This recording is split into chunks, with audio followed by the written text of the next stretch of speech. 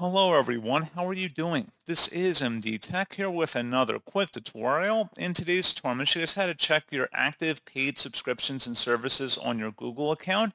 So if you're on your mobile phone or desktop browser, it doesn't really matter. In today's tutorial, I have you covered. And without further ado, let's go ahead and jump right into it.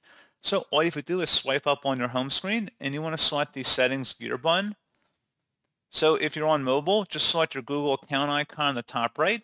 If you're on your desktop web browser, you want to select the Google account icon and then select manage your Google account. So just be signed into your Google account, and then just on any Google page, you should be able to select your user icon and then select manage your Google account.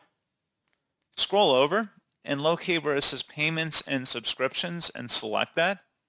So just scroll down this page until you get to the subscription section. Your recurring payments for subscription services like news and streaming media. Select Manage Subscriptions.